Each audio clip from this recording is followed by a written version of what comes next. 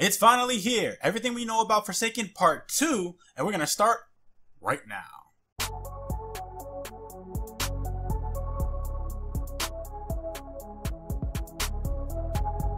What's up guys, Reckless here and welcome to Guardian Watcher. So, we are finally here with Part 2 of the everything we know so far about the Forsaken DLC. If you haven't seen Part 1, then you definitely want to watch that, or you may be lost in some of the information in this video.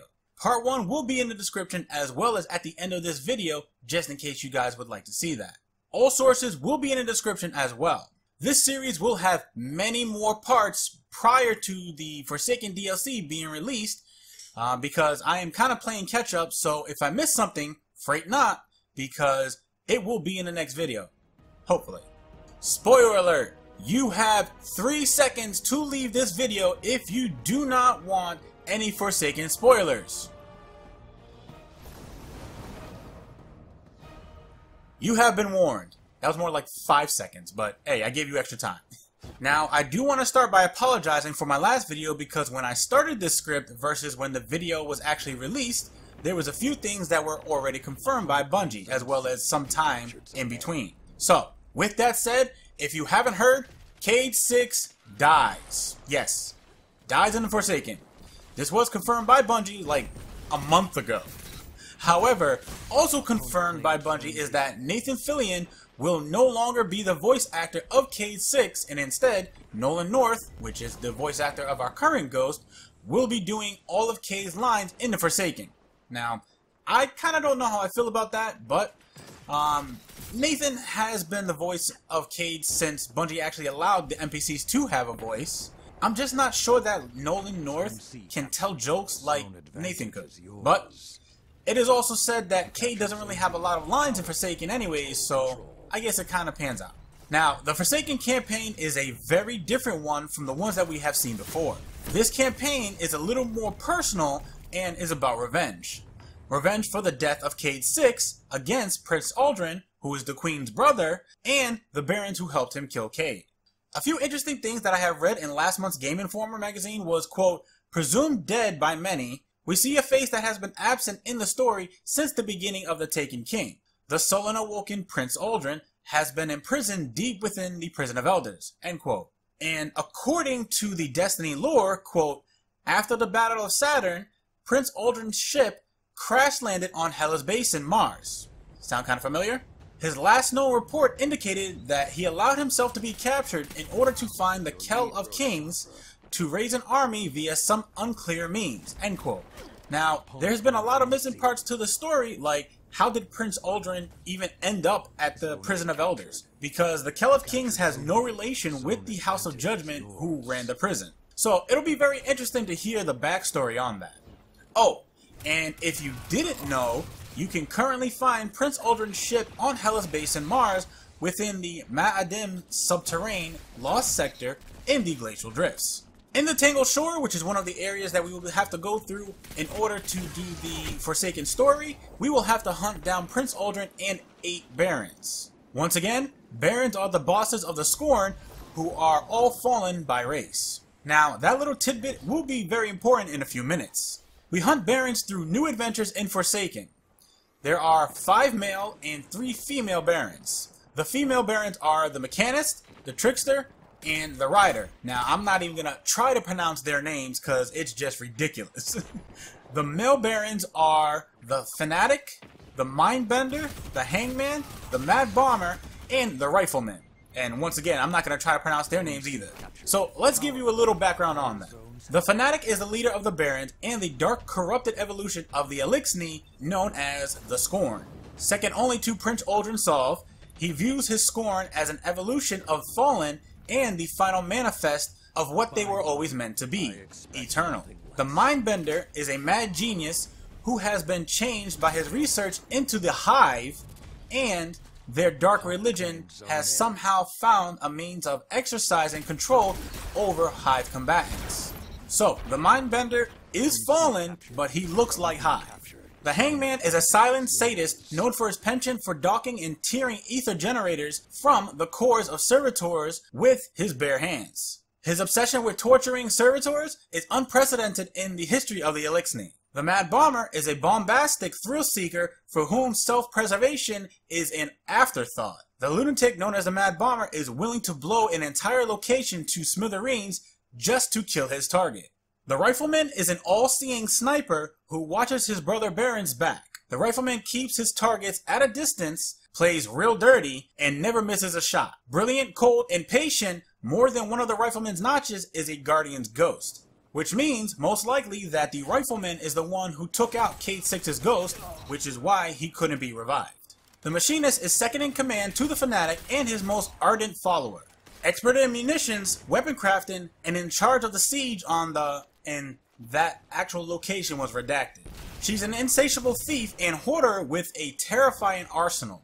The Trickster is a silver-tongued manipulator and a con artist with a high opinion of herself. The Trickster has a penchant for deadly sleight of hand and prefers to work behind the scenes when it comes to the Baron's operations. She does all she can to stay out of sight and is known for duping others into doing her dirty work. The Rider is an anarchist biker and leader of her own gang of pike riders. The Rider raises fields and pollutes the air everywhere she and her gang run. She's a master mechanic who's taken the fallen heavy pike and made it better. Much, much better. Now, in the Forsaken, flashpoints will work a little differently from their current state.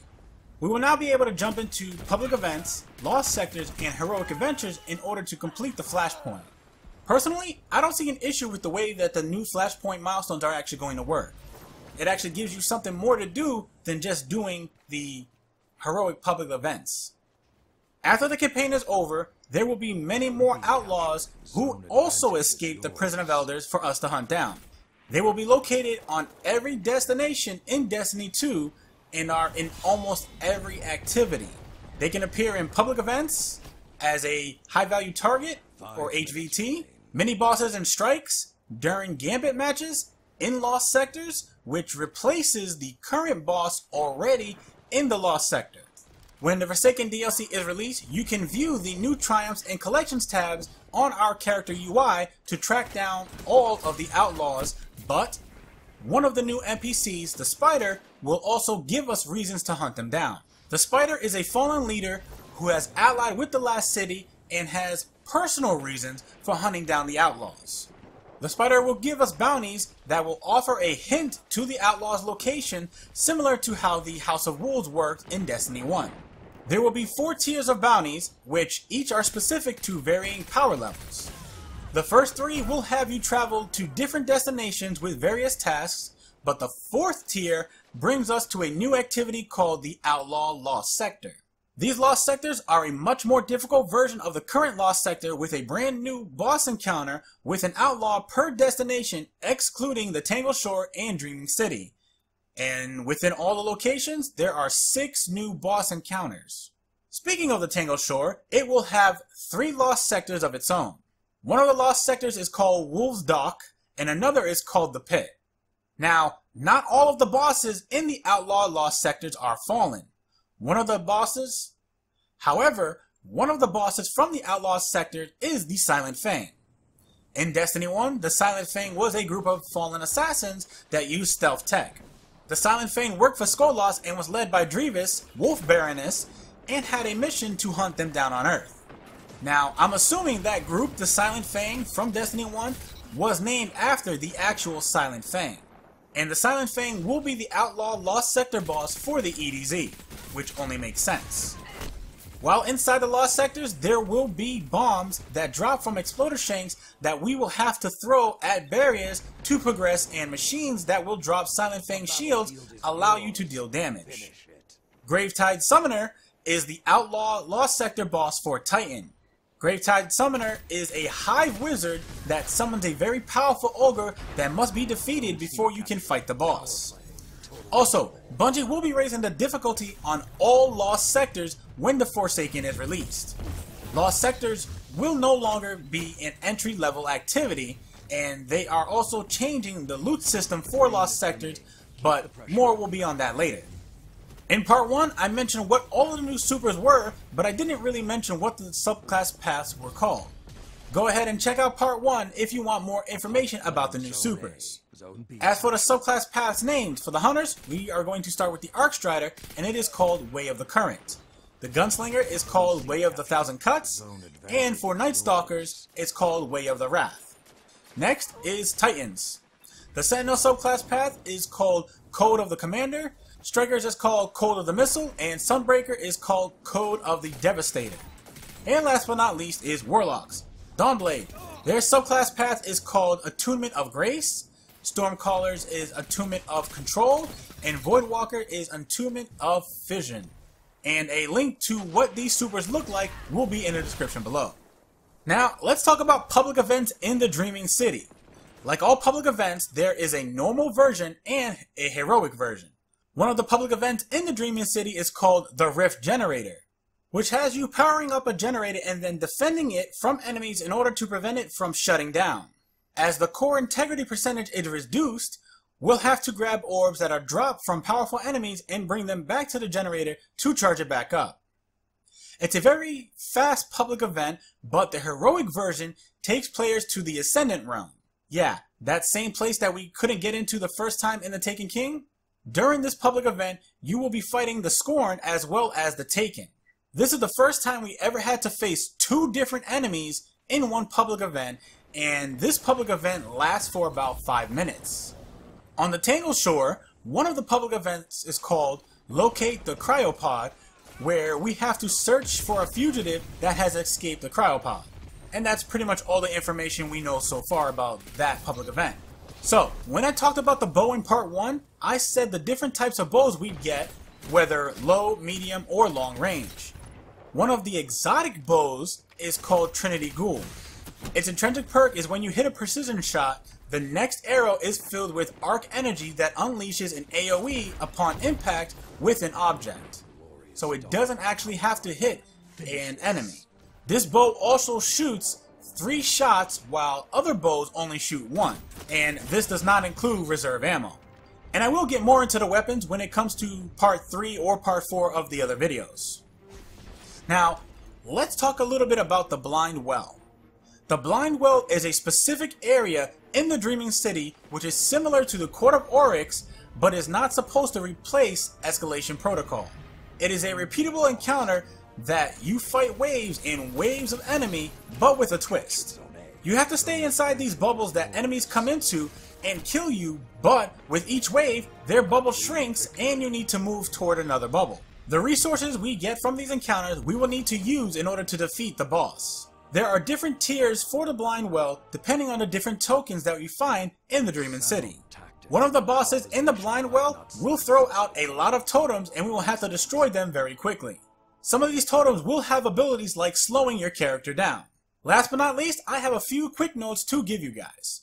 As you know, we will soon have access to Gambit for about 24 hours. However, if you are killed in Gambit while you're on the opponent's side, you will drop 3 motes that your opponent can then put inside their bank.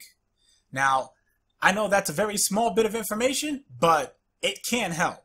There will be one new strike that towards the end is a blast from the past, and we will have an encounter inside of the Prison of Elders just like it was set up in the original Destiny. There will be 2 other new Crucible modes coming to the Forsaken that is not Gambit, and they are Breakthrough and Scorched. The new mod system will not offer a power boost, so that kind of sucks a little bit. You will need to own Curse of Osiris and Warmind in order to play Forsaken. We can expect about 10 to 15 new exotic weapons and armor coming to the DLC. There will be badges for collecting stats.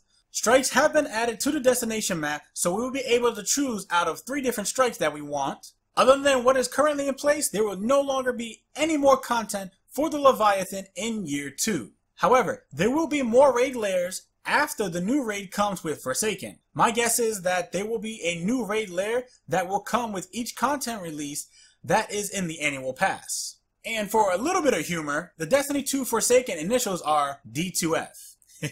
And that, my friends, brings us to the end of the video. If you enjoyed this video, feel free to watch these videos as well. You never know, you just might like them. And if you do, leave a like, share them, and then come back for more, because you know you want to.